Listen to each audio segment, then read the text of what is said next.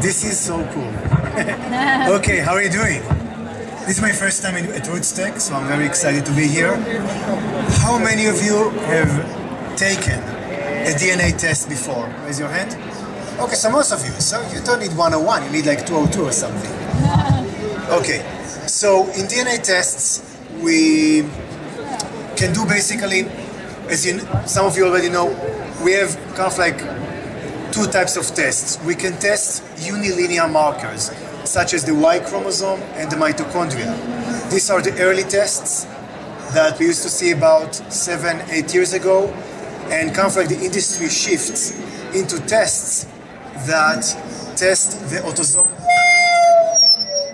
Not go there. Tests for the autosomal DNA. The autosomal DNA, this is the part that you get equally from your father and your mother. And it's basically, we have this basically 22 sets of chromosomes, and this is what we test. Now, we have, in general, how many of you heard about whole genome sequencing? Raise your hand. Okay. And we also have tests that focus using chips, what we offer here at MyHeritage. Now, how does it work, this chip test? We take your DNA from the saliva sample that you gave us, and then we break the DNA into very small pieces. We throw the DNA onto a chip, and we don't measure everything in your genome. We focus on about 500,700,000 markers in your genome, and this is what we report back. Now you ask, how can you tell us quite a lot about the genome just from testing 700,000 markers? And the way that we do that is that we cheat. We go to markers, these 700,000 markers, that are we already know that these are the places that are highly polymorphic in the human population. We know that we will find differences. If I right now go to each one of your genome, and I go to, what's your name? Jacques. Jacques' genome, and we're going to compare my DNA versus Jacques' DNA, nucleotide after nucleotide, we will see that only 1 out of 1,000 nucleotides, we have a difference. So when we look at your genome, basically, your genome is highly similar to each other. This is great, this is what makes us human.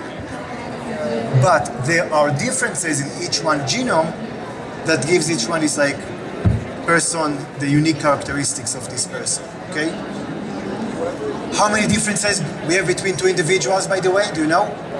On average, between us? We have about 3 to 4 million differences, depending on your ethnicity. This is what we have between the genome of two individuals.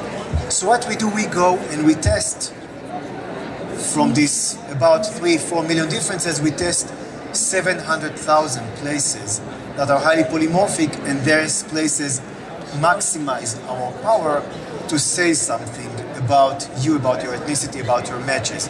It's not comprehensive, but it gives us quite a lot of information, and it's quite what is right now most, I say, cost effective to get. Okay? So this is how we take this, your DNA, put it on a chip, and we get the results and we analyze them. Okay, so what can we offer by looking at your DNA? What can we do? Where we're from, right? We can say, where are you from? How do we do that? How we know where are you from? So how do we do this analysis? So we take your genome and we look at these differences, and then we go to a panel, people that we know where they are from. And in MyHeritage, we started this beautiful initiative that we go and we collected the genome of 5,000 individuals from all over the world. Where people from, we go from people in places in Africa, in East-West Asia, and we collected their DNA. And right now this is in the process. But we have, our approach is to grow this reference panel with many more populations. And then we take your genome and we try to decompose your genome and to see which populations you match and what percentages. And this is kind of like a process that I like to compare it kind of like to when you eat a good meal in a restaurant and you try to understand what the chef used to make this meal. Okay, so we think like you eat this like very good meal, and maybe there is like a good steak, I think the chef used some butter on the steak. Very similar process mathematically to what we do when we take your DNA and we try to decompose it to these different populations. Each company has their own panel to decompose to different populations, so it kind of like provides you a different lens and the way that we can now see and report your ancestry. So this is one part of what we can do with DNA information.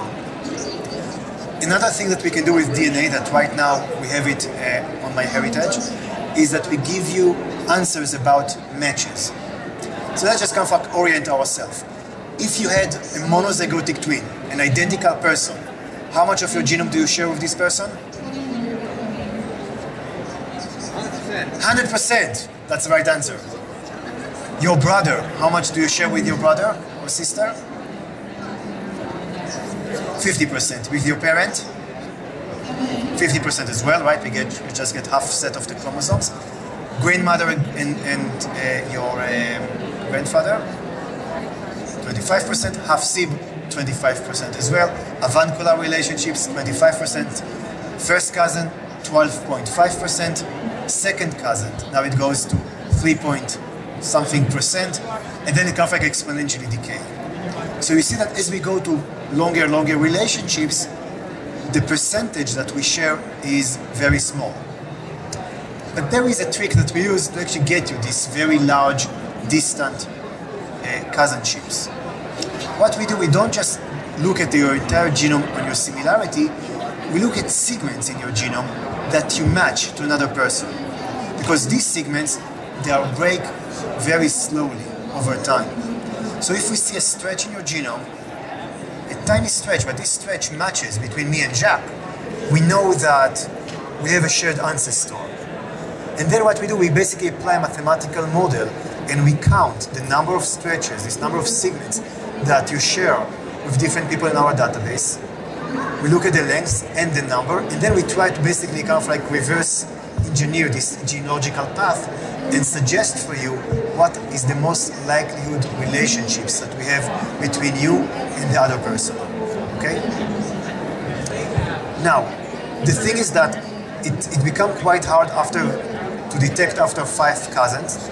Basically, the 5th cousin after that becomes very hard to get, and you also have to be a bit lucky, because at this point, sometimes you don't share the DNA with this person. You are related genealogically. Maybe you have even a paper trail of this person.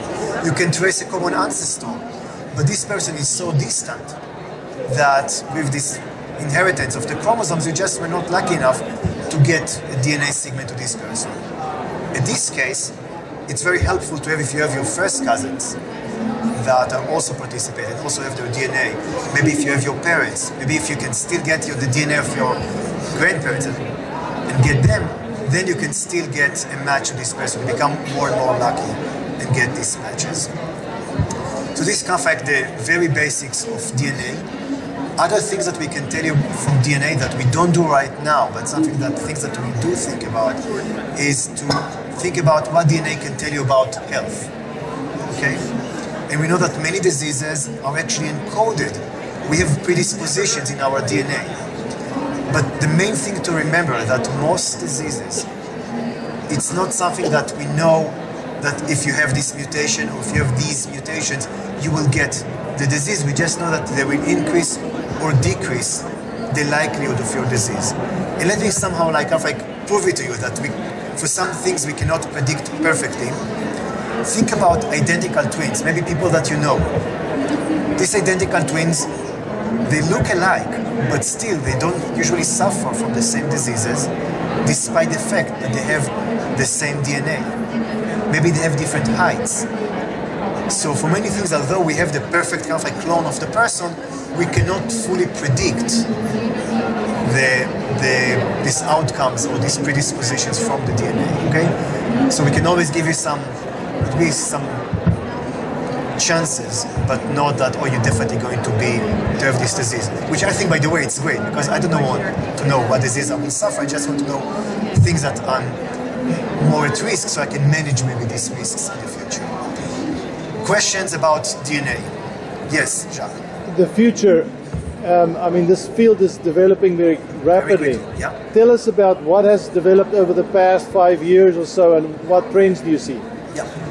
So I think kind of like there are technological developments and there are some algorithmic developments in DNA.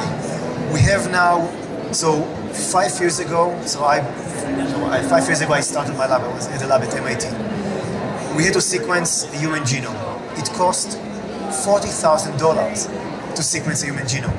We had to run these arrays that now you buy from us for $79. To run this array on a person costs in the order of $300, $400. And today, basically, the cost reduction in the technologies is faster than the cost reduction of computing power. Think about your computer. Think about a computer 10 years ago. Even about the cell phones, right? How they become like so powerful in the last few years. The cost of DNA technologies is much faster than these technologies. And this means we need to employ basically kind of like the best programmers at MyHeritage to be able to handle all this amount of information that people never saw before. These large databases of DNA. So this is one thing that we see in the field. Another thing that we see in the field is this better data sets and better algorithms. For example, I was part of a project that went and sequenced individuals from different corners of the world. Only 300 individuals, right? At MyHeritage, we do it with 5,000 people, right? But this was another project that just a decade ago was something that wild dreams. We have better algorithms now, scientific algorithms, to go and to find you these matches. These algorithms are getting better and better, and we can reduce the number of false positives. I know some companies, they love to tell you, oh, like, we can find you all these fourth cousins, whereas if you just count all your fourth cousins, you don't have so many people like that. We are getting better and better when we give you a match with DNA to tell you that we feel like confident about this match. And about this match, it's kind of like more speculative. We want you to see this match right now. We cannot fully say that this is a match, but there is some certainty. So we kind of like stratify this information and give you something that is more accurate, tell you the things that we don't know, and this is something that the field is going towards. Yes, please. So if we did a test today, and 5 years from now, we're part of the database, would it be, and the databases will have expanded during that period of time, would it be important to go back and do another test in another 5 years? Can we go back and test for the databases in 5 years? No. Would it be important for us to do a second test 5 years from now? Yeah, very good. So the question was, if these technologies are changing so fast, will we need to have another DNA test in 5 years? And the first is that when you give your DNA to MyHeritage, we retain the DNA, the molecules themselves. So it doesn't involve all this like cumbersome process of sending you the sample and swabbing. So we might be able to use what we already have. But kind of like in the future might involve whole genome sequencing, maybe 10 years from now, down the road. It's not that we have any concrete plans, by the way. This is just an overview of the technology, right? And it might give you a bit more information, but I think right now you get quite a lot already from the information that we collect. But who knows, right, if technology is getting better and better with that. More questions for DNA 101 or 202, advanced questions. Yes, please, yeah. So if I gave my DNA today, and say my husband gave his DNA, would it be important for our children to do it too? I mean... Terrific question. So the question is, if I gave my DNA, my husband gave his DNA, what is the value of testing our kids for their DNA? Very good question. So the thing is that you give your kids not your entire DNA. It's kind of like a deck of cards, and we're going to sample 50% of them, and you give it to your kids. And your husband does the same process with his deck of cards, with his DNA. You give it to your kids. And when you give, basically, so your kids basically will have if you have different ancestries, you and your husband, your kids will also get a composition of different ancestries. Not essentially that it's like 50-50%, right, that just cut your results by half, because they might be like mixed differently. So this will allow you to refine the ancestry of your kids, Matches, it will not improve matches at all, right? Because the matches already, you have better matches than your kids. The health consequences are important because you only share 50% of the predisposition of diseases with your kids on average. So this will allow you to bet your kids to get more accurate information about their health once this test will be also available. Yes, please. So with that, if my brother and I will test it, could we possibly be shown we're from different countries if we get 50% from each of our parents? Or would we have exactly the same country? So the question was, if I and my brother were tested, are we going to get the same exact results about our ancestry or not? And the answer is no. You will see different results because maybe your mother, let's say that your mother has some admixture, let's say Northern European and some small Italian DNA. But this Italian DNA passed to you, but not to your brother. You will see, hopefully, you will see this Italian signal in your genome, but not in the genome of your brother. Okay? Does that answer the question? Yeah. Okay. Yes, please. Do we do a DNA? Compare DNA? From hair. We at MyHeritage, we don't support that. But the technology in general, can you get DNA from hair? The answer scientifically is that yes, you can DNA from hair. They've passed away. It's something that right now we currently don't support. It's not so easy. It's much more difficult to do that. But maybe with time, technology will get also better and easier to do that and offer it in some price that will be like also make sense for you to do that. Yes. There are many companies that do this. So for those uninitiated to this field, how would they know what will they get from one versus another? Or is it very similar? I cannot comment on other companies, just to know what is the product. So I just maybe other people have some experience and you can speak with them. More questions? All right. Thank you very much. I'm going to stay here if you have more questions. Thank you.